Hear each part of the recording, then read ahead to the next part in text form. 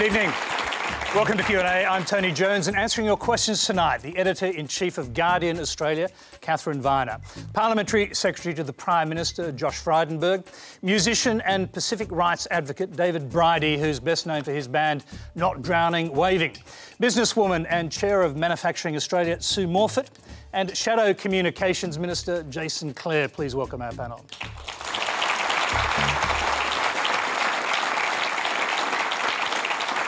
As usual, we're being simulcast on ABC News 24 and News Radio, and you can join the Twitter conversation or send us a question by using the Qantas hashtag that's just appeared on your screen. Our first question comes from Dan Cregan. Political and business leaders often agree that certain financial institutions are too big to fail. Are there other Australian companies that are too big to fail, and is Qantas one of those companies? Katharine, is Qantas one of those companies? Well, since the audience has arrived, there's been a big development actually in this story, which is Tony Abbott has announced that Qantas is going to have no debt guarantee, but the Qantas Sale Act is going to be lifted. The crucial parts of it, which mean that restrictions on foreign ownership are going to be gone, that any number of non-Australians can be on the board. The headquarters don't even need to be in Australia. It doesn't even need to be called Qantas anymore. This is if it gets through the Senate, so it's a big development today. Josh Frydenberg, well, you perhaps better pick up from that. I mean, if Qantas is too big to fail, is it a good idea to allow all these things to happen? Might not even be Qantas in the future. Well, firstly, it's a very important announcement by the Prime Minister. Essentially, what he's trying to do is protect thousands of Australian jobs and to free up Qantas to survive and prosper as a 93-year-old Australian icon.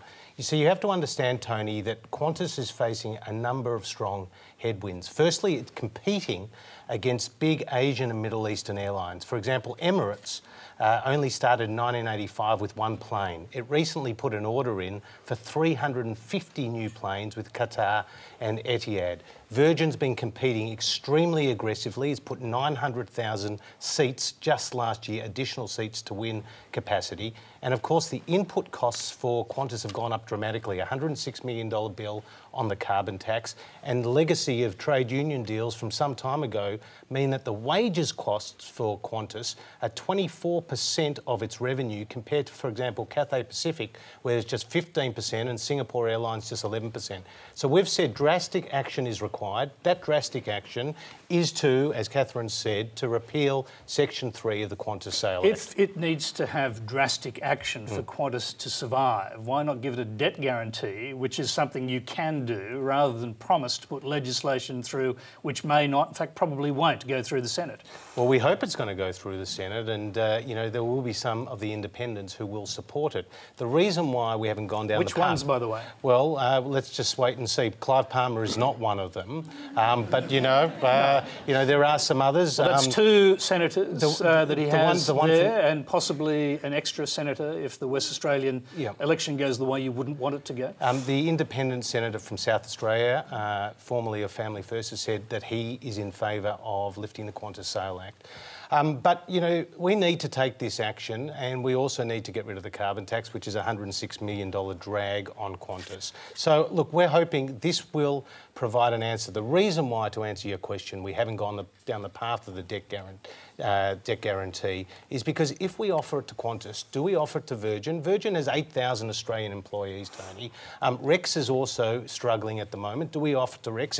It fulfils important regional routes. Neither of those are national carriers, and so the criteria that Joe Hockey laid out a few weeks ago, when he seemed to be indicating a debt guarantee was on the cards, are not fulfilled by either of those airlines. Well, I understand that the Cabinet had a very full discussion tonight. Every member spoke, and that's the decision they came to, and, you know, I think it's the right decision. Let's hear from the other side of politics, Jason Clare. Now, I mean, Tony Abbott's put it back into Labor's court here. He said that if Labor wants to let Qantas bleed, it will not support this act to change majority ownership rules. Well, Qantas is our national airline and it should remain majority Australian-owned. That's Labor's view. The reforms that the Prime Minister's talked about this evening mean that the head office of Qantas could go overseas, could mean the board goes overseas, could mean all of the maintenance work goes overseas, and as Katharine said, you could even change the name Qantas.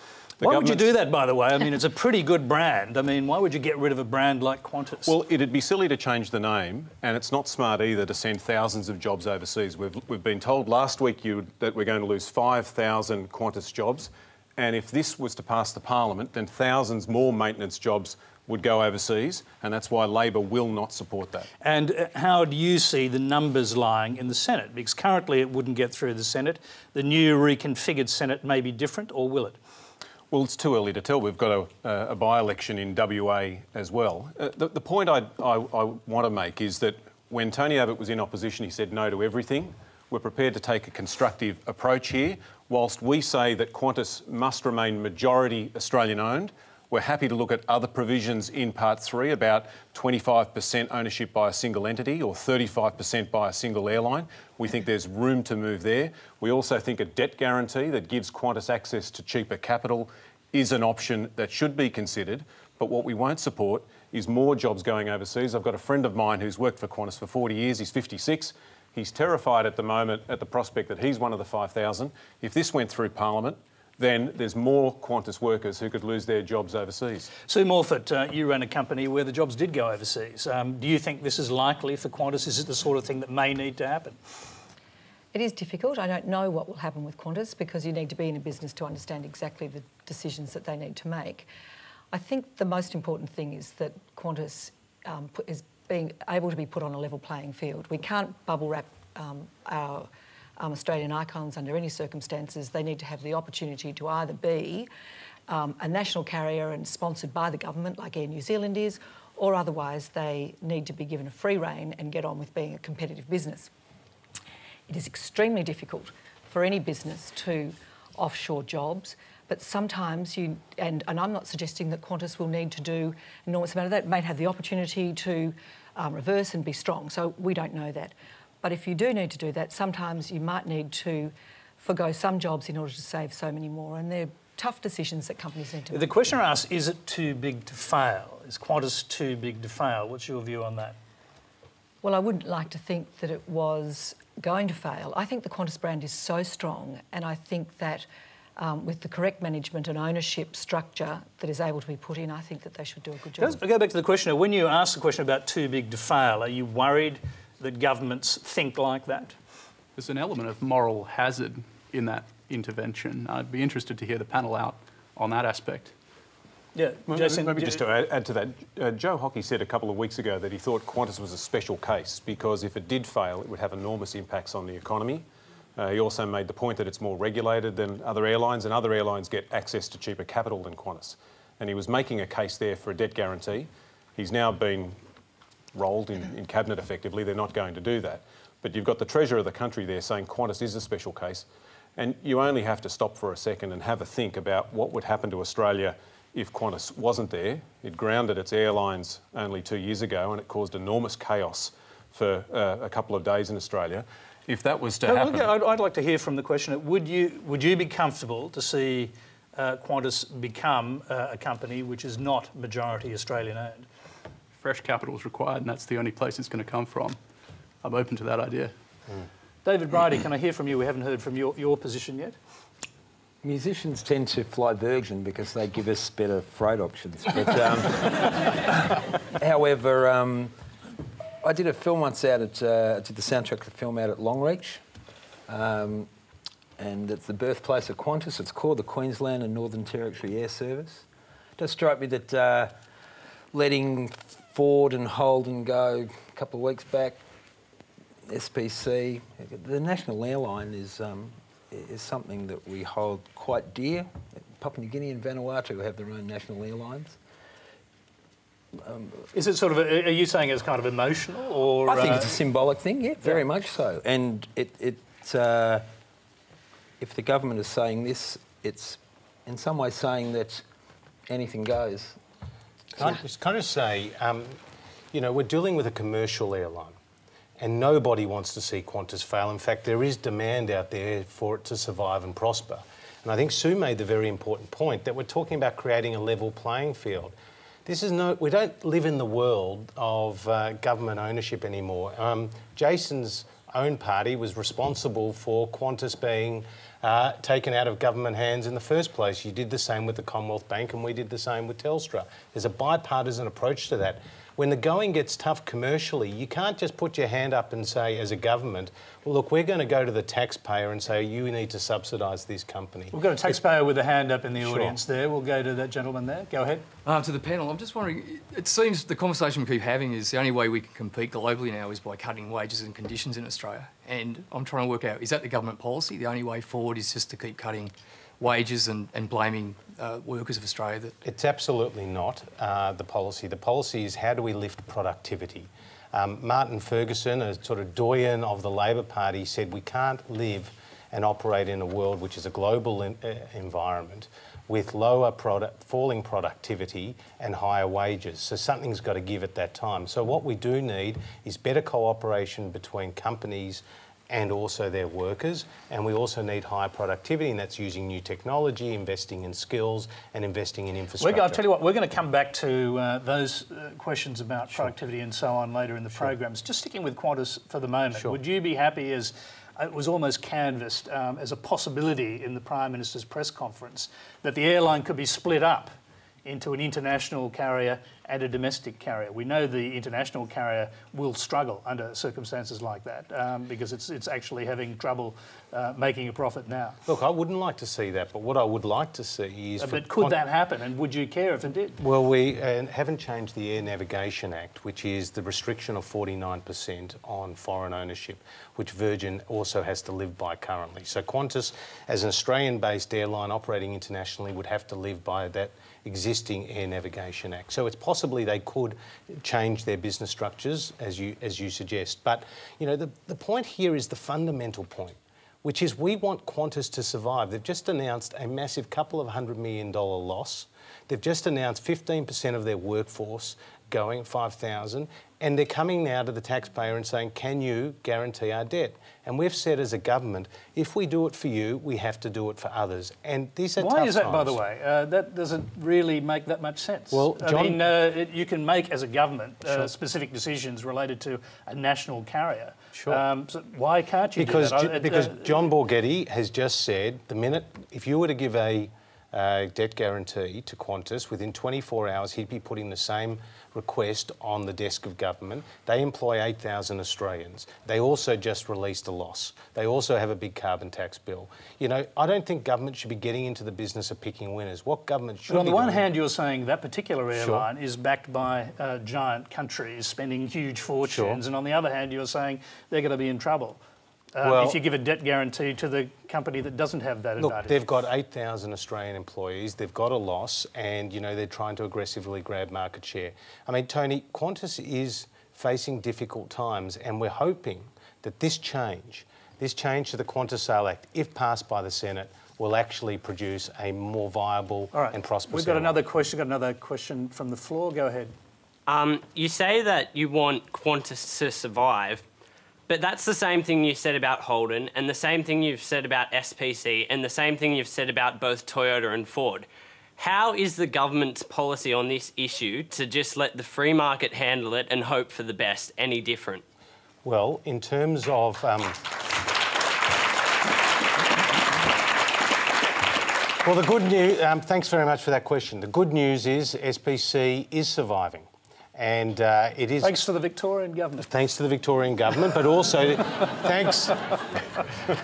also thanks, Tony, to a parent company, Coca-Cola Amatil, which has just turned hundreds of millions of dollars loss. But can I just make the point? I mean, it does actually strengthen the point made by the questioner, because in reality, the federal government was prepared not to see that extra money go in that would have helped Coca-Cola Amatil, as they say, keep that company going. But, you know, we made the decision that the company, in this case, could survive if Coca-Cola Amatil stood up. The issues of Toyota, Holden, Ford, they're much more complex. They've received huge subsidies from the taxpayers over many years. They're competing with very, in a tough operating environment. Those companies are also dealing with difficult employment situations. Those companies made the Let's decision go back to to our survive. questioner there, Josh.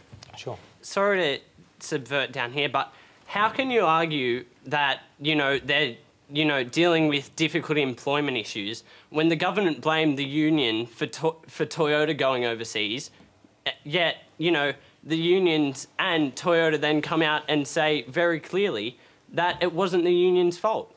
And how can this same thing apply to then Toyota, to Qantas, when you're talking about Qantas having too high of a wage when the average Qantas wage is only a little over $56,000?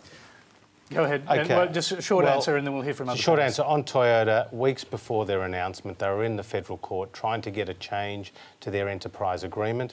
They couldn't, and they were trying to do it with unions. At the end of the day, it's about productivity. Look, wages are just one part of the factor. Higher energy input costs are another part. The high Australian dollar is another factor. There are lots of factors at play here, but wages has certainly been one of them. Katharine, one of the factors at play here is going to be politics. We've talked a little bit about what the Senate might or might not do, but it does seem, in fact, this is putting off a decision to help Qantas because politics will get in the way. It's really interesting. I mean, it's almost like Tony Abbott wants an unholy row by doing this because people are going to be absolutely furious. My sense is that Australians really value Qantas as a national icon, as a kind of Australian brand, an Australian identity, down to the kangaroo. And I think he clearly wants a fight. David, let's hear from you on that, because you obviously have that view. Do you think that the Australian public will care one way or the other if they still have an airline that's called Qantas, that's taking people overseas, but just happens to be foreign-owned? I think this one might be a bridge too far, yeah. It does also strike me that if we're relying on the Senate for such an important decision, some of the senators that we have there, the way they've been elected and what they represent, that perturbs me a little bit. There's kind of some odd parties that are holding the decision. So what do you think about the whole thing now being effectively going to be put in the hands of the Senate? Difficult. Yeah. But I do think that eventually common sense must prevail because it's such a good brand. It's so powerful. It's so iconically linked with our nation. We need it to be commercially strong, so we need to give it its best shot. But when you say common sense must prevail, do you mean by that there should be a debt guarantee because that's what you can do quicker to help it survive, or do you mean we should wait and see how the vagaries of politics work out? I think we should wait until see how the vagaries of politics play out, which is an unusual thing to say for someone who's in business that wants things to be done quickly. But if we give a debt guarantee to one, we have to give it across the board, and I find that probably not appropriate. Well, Tony, I disagree with that because I think Qantas is a special case. It's the national carrier. Virgin isn't. And Joe Hockey made a number of points recently why it is a special case and why you can isolate it. And to my mind, if the government can give $16 million to a chocolate factory in Tasmania, then why can't it go out of its way to help our national carrier? Because that was during an election campaign. That's exactly right. Let's go to our next question. Go ahead, it's from Andrew Wilson. Senator Stephen Conroy accused Lieutenant General Angus Campbell of being engaged in a political cover-up. He had no trouble issuing an apology to Mark Latham for a statement he denied making. So why isn't Senator Conroy man enough to apologise to General Campbell, and why does Mr Shorten keep him on? Let's start with our non-politicians. Sue Morphet, you've obviously watched the Conroy debacle, some would call it. What do you think? I think, one, it was inappropriate. I think, two, that the military take their writing instructions from the government, and so therefore I think that we should respect that and recognise it, and I think that it was not his best moment. David Bridie, I think you've got a brother in the military, haven't you? Yeah, my older brother's over in Afghanistan at the moment. He'll be there for the next 12 months. Was this like an extension, an insult extended out to all he's going military? over there to help train Afghani military over there since the Australian troops have come back. But how do you suppose he would regard this Conroy suggestion that the military are covering up? His attitude would be that they're not above scrutiny, so that in the past, when mistakes have been made, when there's been bastardisation accusations at Duntroon, the sex tapes, misuse of that military power that scrutiny is required, and scrutiny makes the military better. And they're not above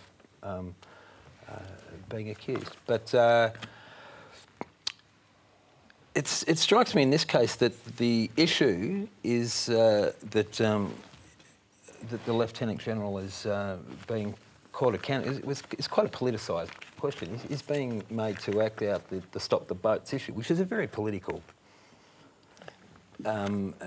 exercise. So he does need to be held to account, I think. Josh Frydenberg. Well, David's absolutely right. The military are not above scrutiny. In fact, they face a lot of scrutiny. And my starting position here is no political party, Jason's or mine, has a monopoly on patriotism. Just like when it comes to the boats issue, none of us have a monopoly on compassion. But what concerned me and my colleagues about this issue with Senator Conroy was it was a premeditated attack. He was actually counselled by some of his colleagues before the Senate estimates hearing, do not go down this path. He went down that path and then he failed to apologise. And that is just compounding the hurt. And, you know, I don't know what Senator Conroy was thinking because obviously he, as Shadow Defence Minister, he has a special responsibility. In fact, a Labor former Shadow Treasurer here in New South Wales, Michael Costa, said yesterday, he has no credibility, Senator Conroy, and now his position is untenable. Now, that's coming from a Labor former State Treasurer saying that. So I think Senator Conroy has a lot to answer for, and Bill Shorten, as his leader, needs to assert his leadership and pull him into line. Jason Clare. I think what Stephen said was wrong. I know... Should he apologise? Well, that's a matter for him. He's withdrawn.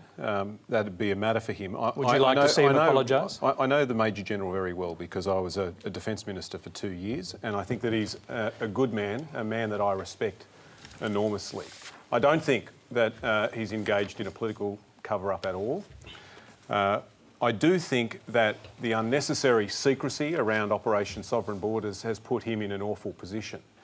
We know less about what is going on in the seas off Australia than, for example, we know has happened in Afghanistan.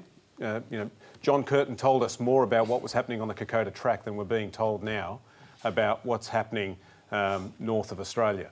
So if there was less secrecy, I think we'd be able to address this in a mature fashion, but the way Stephen went about it was the wrong way. So you blame the government but not the military? Well, I agree with Josh that the military are not above criticism and they're not above investigation. So is there a widespread view among Labor MPs that the military should not be in this role? No.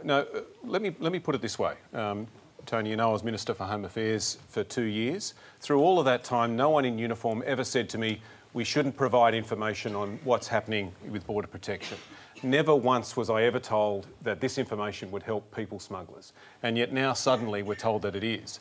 And it's very clear to me that this is a political edict, that we should not provide any information to the public, and the premise should be that it's going to help people smugglers. Now that is nonsense. I know it's nonsense because no one in the military ever told me that this was necessary to stop the boats. Katharine Viner, what do you think? I'd agree with that. I think there's a crazy amount of secrecy, which is quite naive in the modern world when everyone's got mobile phones and Facebook accounts and we've got good journalists trying to find out what's really happening. But they can't, because they can't go there. Yeah, well, it's hard to go there, but when we do get stories, we get them through these other methods. But I think the government's sort of using the military to sort of shield themselves and what it's doing. Those questions should have been for Minister Morrison. They shouldn't have been for the General. Josh, you want to respond to that? Well, he's absolutely involved in the approach that the military and the government are taking to this issue. So it's appropriate that he faces a Senate estimates. And to Jason's point about how this information, he was never told that this information would be helpful to people smugglers if it was released. In fact, that's what Major General Campbell himself has said at the Senate estimates. You do not want that information to be handed out to people smugglers. You do not want to jeopardise operations. You do not know them to know what the Navy is effectively doing to to prevent these boat arrivals. Okay. So that's from him. That's from the General himself. All right, let's go to our next questioner, which is on a related subject, and the questioner is Paige Burton. Following the raid on Manus Island, the government's announced a review into violence on offshore centres. Does this lack of urgency reflect the government's indifference to human rights abuses, or is it an effective way to make sure some action's finally taken? Well, it's completely unacceptable what happened there in Manus. I mean, Reza Barati, a 24-year-old Iranian, tragically lost his life, and as you say, there is a review being undertaken within the department. There's a coronial inquiry, there's a police investigation. There was, issues in terms of getting the right information when Scott Morrison first went public with it. But the point is, Manus was a policy that the Labor Party also subscribed to when they were in government. Okay, I'm sure we'll get to that point. Sure. Stick with the murder, or the killing, I should say, of this young 23-year-old asylum seeker, Reza Barati. Yeah. Is that a homicide investigation now? Well, it's a coronial. I understand there's a coronial inquest and there's a police investigation. But it may, if some accounts are to be believed, it could well be the police who are involved in the death. So could they really be responsible for investigating it? I mean, if the evidence is there, whoever did this should be punished, unequivocally. But is it the responsibility of the Australian government to investigate the death of someone in their care? Well, there's a police investigation being taken place by the PNG police, but we're obviously fully engaged. The other point to mention, but shouldn't there be Australian homicide detectives, AFP detectives on the ground investigating this killing? Well, that might be your view. Scott Morrison. Should there be? I'm asking you. Well, Scott Morrison was recently in Papua New Guinea, just came back, I think, 2 days ago.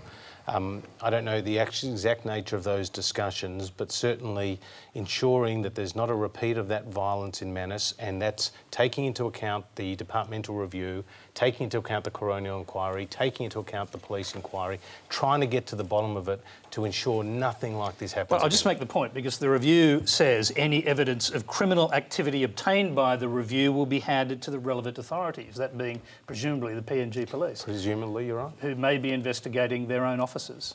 Well, just like we've investigated our own officers. Okay, if that's the situation, let me ask David Bridie, because you've been to Manus Island many times. What do you think about this?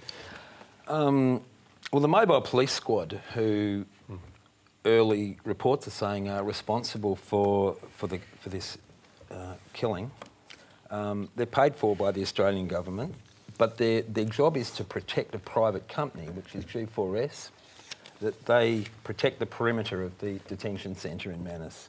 So you have to ask who is going to take responsibility, because it falls between the gaps. And there's been a lot of,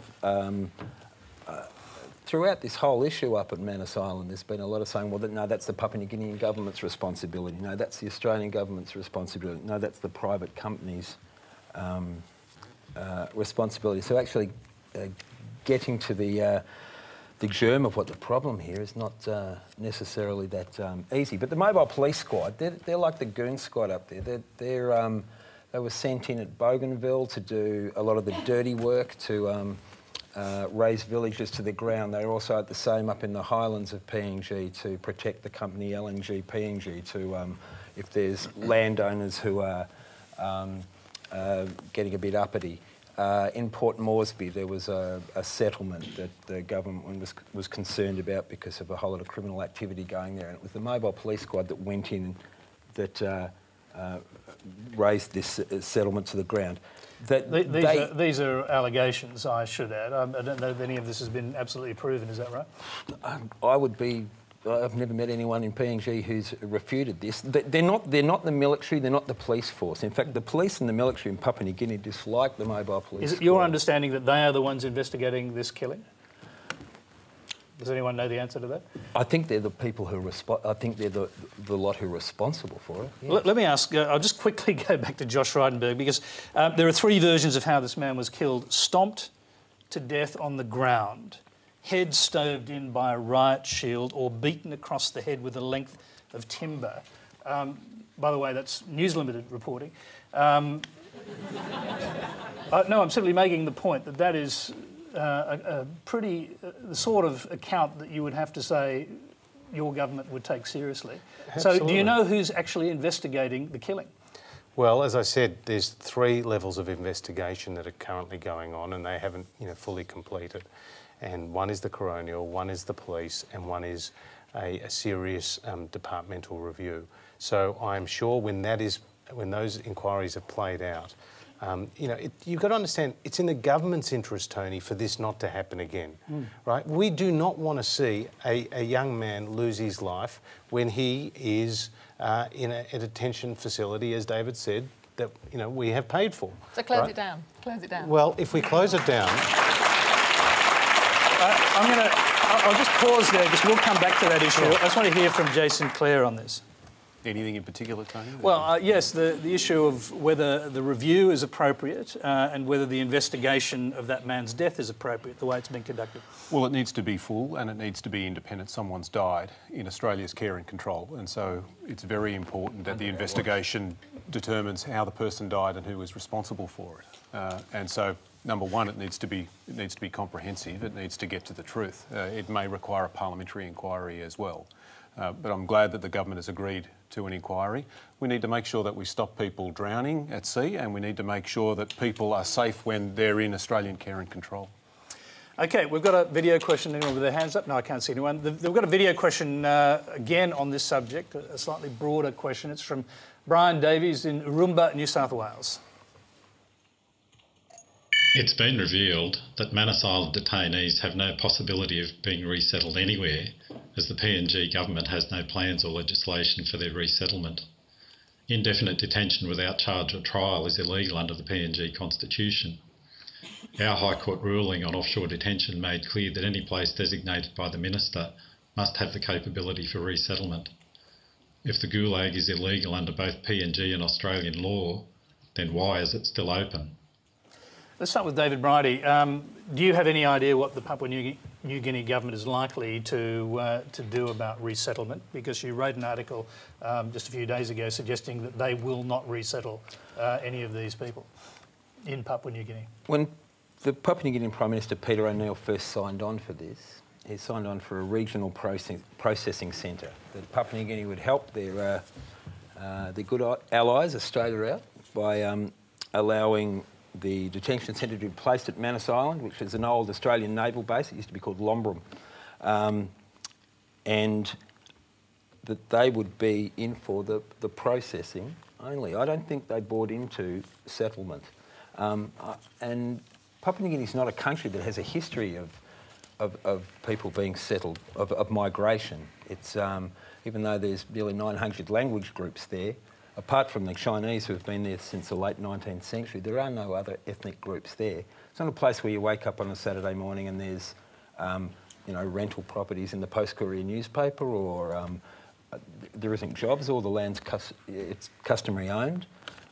It has strange services as it is. I can't imagine how a group of Tamils, Iranians, Iraqis and Afghanis would settle in Port Moresby, certainly not on Lorengau where Manus Island is, because it's a very small place. So I can't imagine that Papua New Guinea would be buying into this. There's also there's domestic opposition politically, but I don't think Papua New Guinean people, even though they're quite, you know, they're very generous people, they're you know, warm-spirited, but it just doesn't make sense that this would happen. I'll just go to Jason Clare first. It was your government's idea to actually resettle asylum seekers in Papua New Guinea.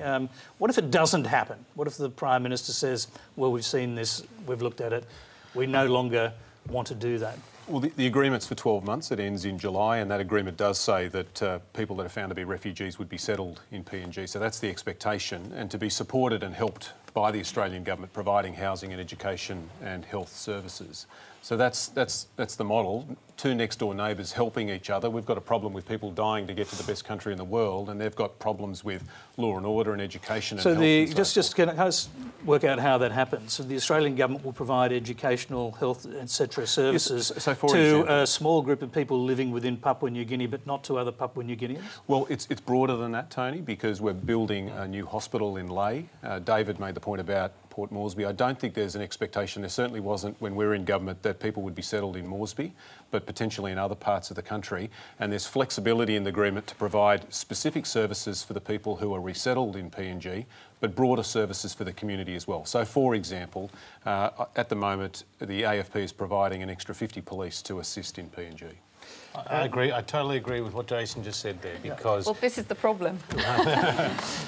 Because this is a broader package that has been put to Papua New Guinea and to Peter O'Neill, who does want to see higher living standards for his people, and one of the ways to do that is to get the support of the Australian government. So hundreds of millions of dollars is flowing, and they are helping us in dealing with this issue. Have you workshopped the hypothetical case where the Papua New Guinea government, under pressure from their own people and other politicians, say, no, we're not going to do this anymore? Well, as I said... What happens then? Well, as I said, Scott Morrison just came back, and they've agreed now to meet at a ministerial level on a monthly basis with the specific purpose of accelerating the processing and, of course, the resettlement. But these people are in legal limbo. It's just not going to happen. There's no sense of when they're going to be resettled, where they're going to be resettled, if Australia can guarantee their safety. It's like this bloodless conversation that we're having, which is an incredibly cruel system, completely inhumane.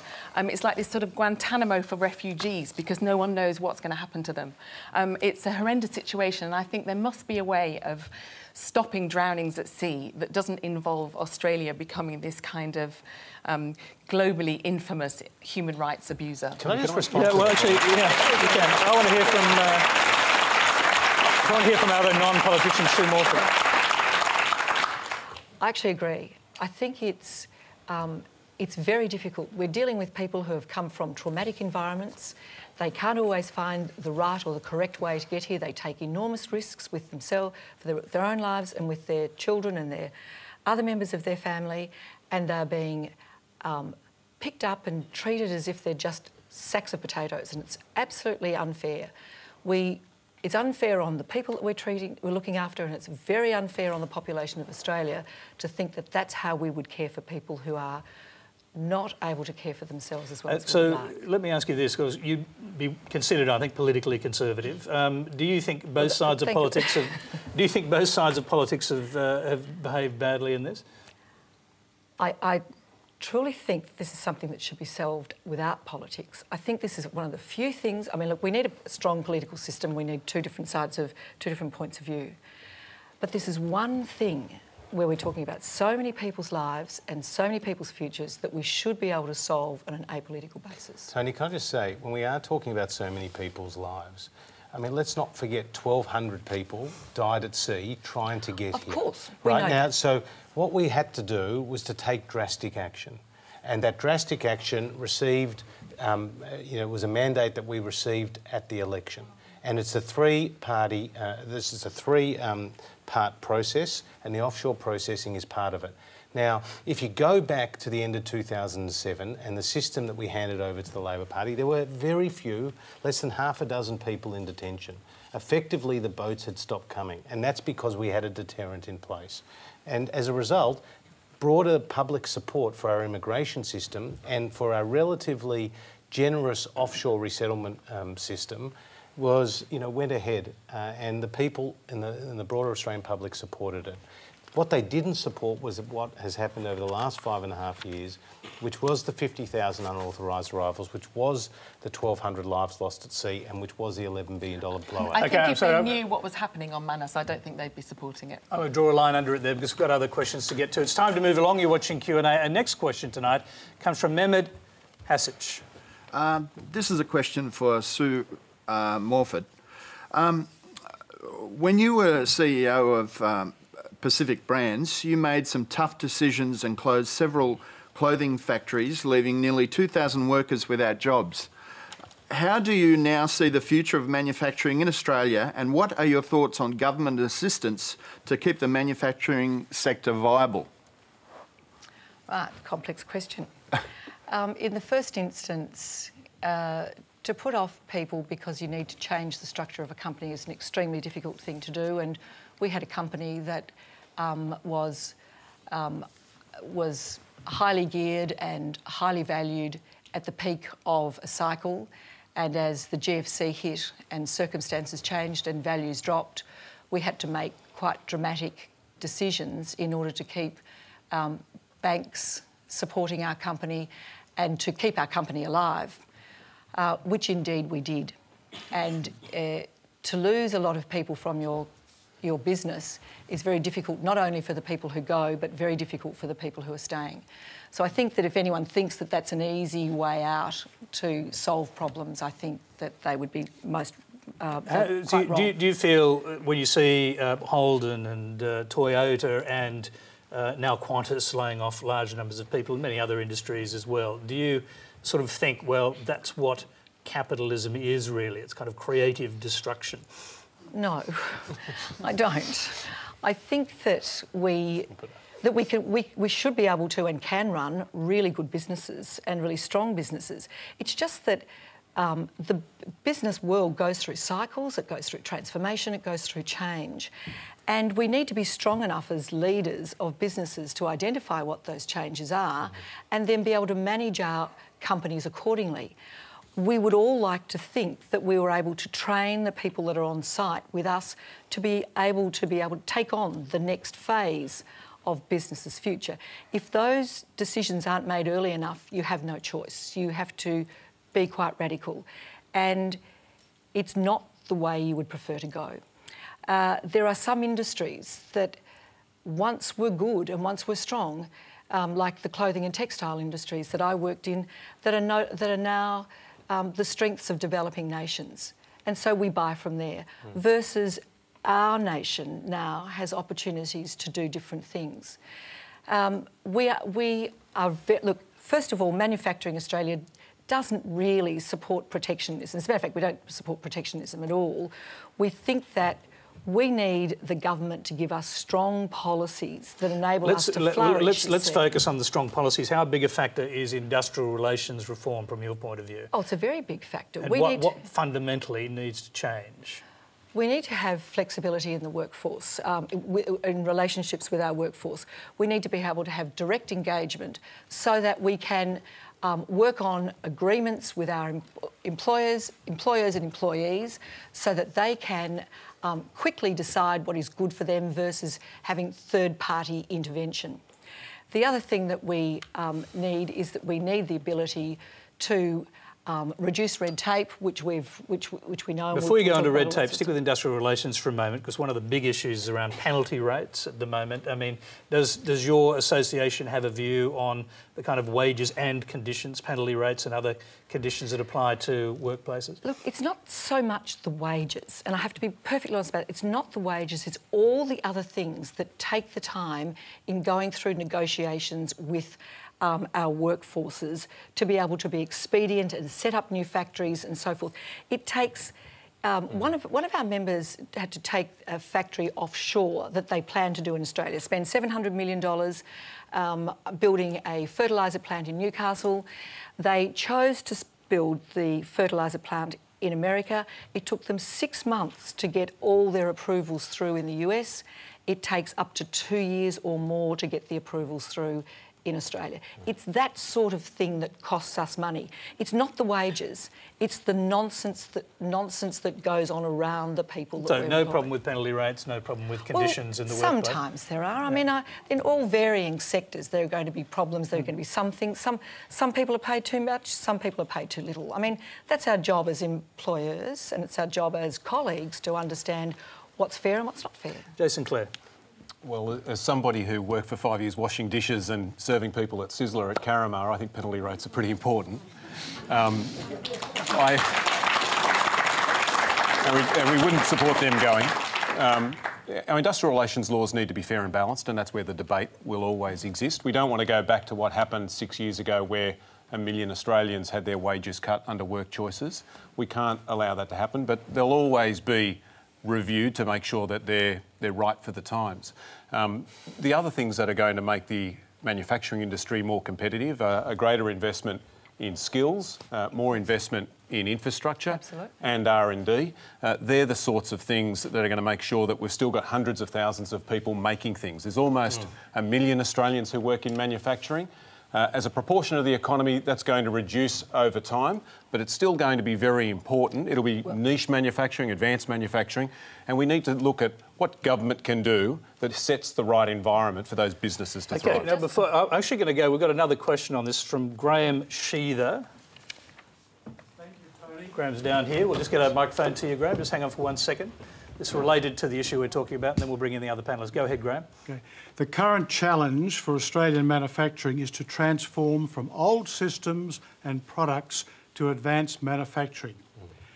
President Obama recently announced a $320 million grant to set up top-of-the-line digital technology manufacturing hub in Chicago to make USA manufacturing world competitive based on high-tech, qualified staff and industry partners, rather than transforming low-tech employees from old manufacturing industries.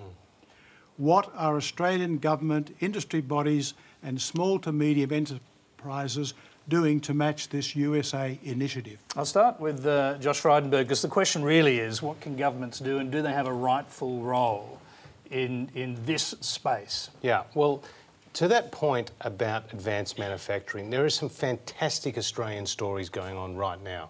So we shouldn't be down on our manufacturing sector because we've seen the troubles in Toyota and Holden and so forth. So, for example, the Bushmaster military vehicle that's made in Bendigo employs more than 250 people. It's now produced over 1,000 units. It's now being exported to Japan and Indonesia. Our pharmaceutical sector, we now export more from Australia, $4 billion plus a year, more than we do wine. And, you know, we've got some great Australian stories in our pharmaceutical sector, you know, like CSL and others. What we can do for them is the deregulation issue, is the tax issue, is the IR issue, but it's also the free trade agreements, because we are living in the most dynamic region of the world. There are going to be 3 billion people in the middle class in the Asia Pacific by 2030. They all want the things that we take for granted. Our tourism, our education, our agriculture, and also our goods. So we've just signed this FTA with South Korea, which we believe, and it's been confirmed, that it's going to produce up to a $5 billion annual dividend for the Australian economy. It's going to give our manufacturers, our advanced manufacturers, an opportunity to get into the Korean market. We hope to replicate that in Japan and indeed with China. They're the stories that will make more jobs created here in Australia, and they're the stories that play to our strengths. Okay, I'm just going to go back to our question. You obviously have cited a case of government involvement, the Obama government getting directly involved. What do you think about what you're hearing? It's taking too long. The evidence from research and consulting is that the number of examples you've cited are too few.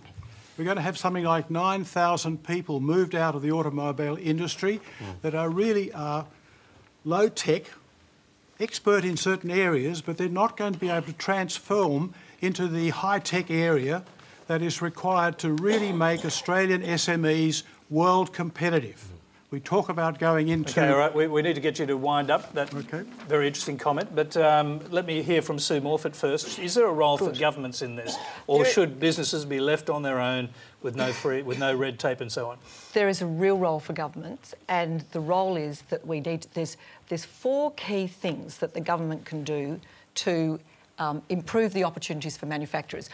First of all, I do have to say that innovation actually happens in old companies as well as in new. We could do with hubs, but we also need to encourage the innovation that currently goes on in the companies that we have, and in small businesses, medium businesses and large businesses.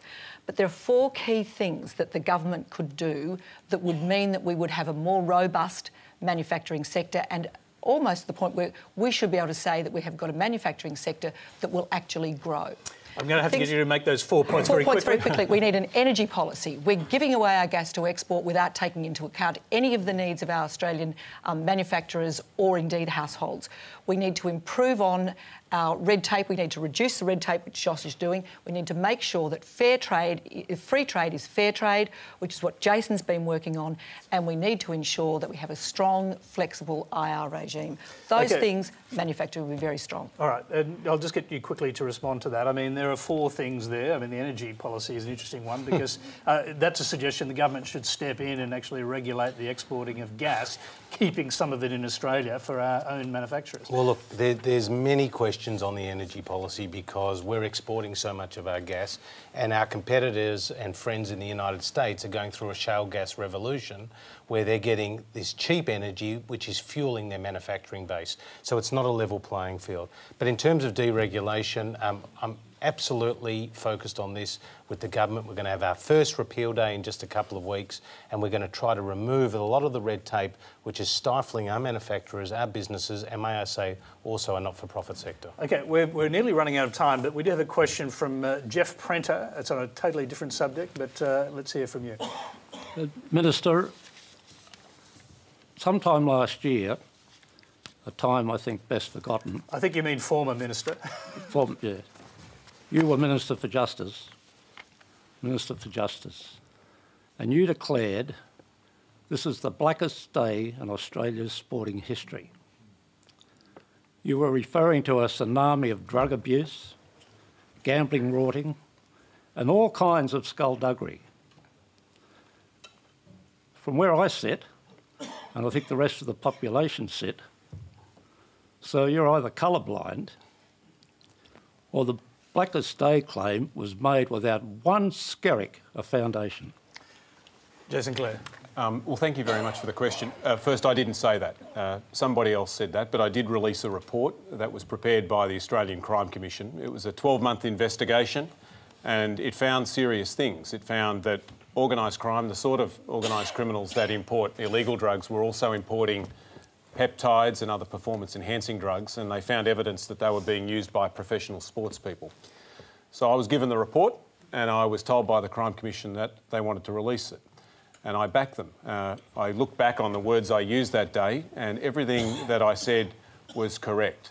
But we're talking here about some drugs that haven't been approved for human use, and in one case, a drug where somebody died in the London Marathon. So it's very serious. No one wants our professional sports people to be using performance-enhancing drugs, and it's been talked about in the shadows for a very long time. I think that it's time to get it out in the open and we need to fix it. You know, the Prime Minister hopped into this today and said you blackened the name of the sport with your over-dramatic press conference. Well, as I said, look back at what I said, and everything that I said was you true. didn't. I know you didn't use the Blackest Day quote. That was someone else. But do you think your press conference was over-dramatic? It did give the sense that in every sport that you mentioned that huge numbers of people were going to be eventually found guilty of doing really bad things, and very few have. We had the problem on the day, we had the limitation on the day that we couldn't identify the sports. Under the law that the Crime Commission has, the sports themselves have to identify it. So that was a restriction on us. But we shouldn't underestimate how serious this is. Assad has concluded their investigation. We'll know more over the course of the next few weeks and the next few months. But if putting out this report, closing down some of the places that were providing these drugs and getting messages to players has stopped one person from getting into trouble, has stopped one person from dying, then it's the right thing to do. We haven't got much time. I'm quickly going to go back to our question. Are you the same Jeff Prenter that founded Rugby League Week, by any chance? You've got it, Tony, yes. Yeah, so... I'm just curious about all these gambling rorts. Where are these gambling rorts in sport in Australia? There wasn't any... Well, there was one example of that in the report. The report was really focused on performance-enhancing drugs rather than gambling in sport. All right, look, I'm sorry that we're going to have to wind it up there. We'd quite like to hear from other players on the panel, but that is all we have time for tonight. Please thank our panel. Katharine Viner, Josh Frydenberg, David Bridie, Sue Morphet and Jason Clare. And David, that is your cue.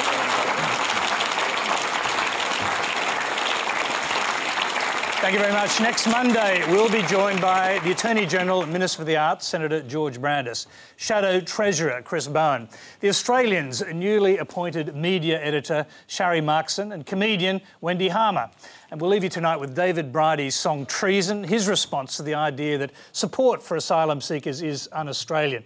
Joining him on stage are Amanda Brown, Leah Flanagan, Dave Foley and Thomas Rann. Until next week's Q&A, good night.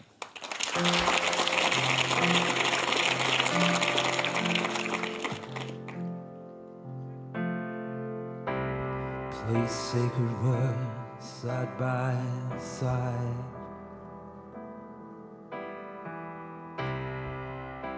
Should you seek comfort, hide. You'll find your way eventually.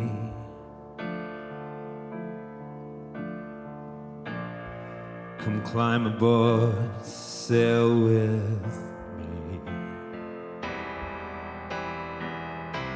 The brave ones fled on a pea green boat.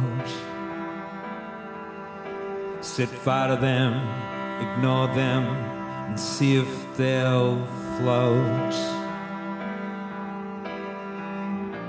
We could avoid this catastrophe.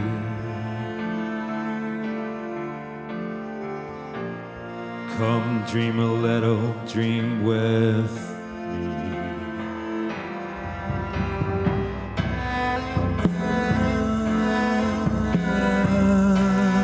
Has it all come to treason?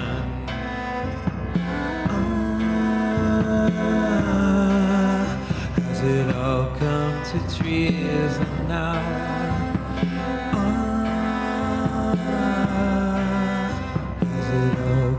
To treason.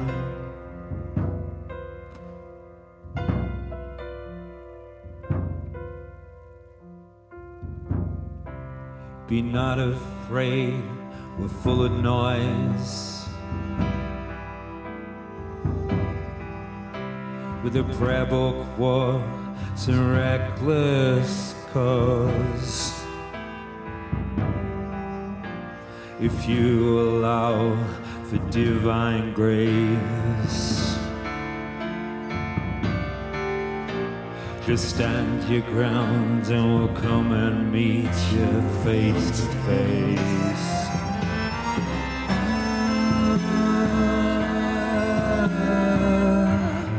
Has it all come to treason?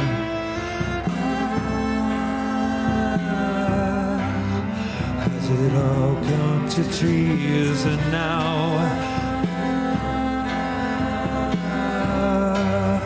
Has it all come to treason now?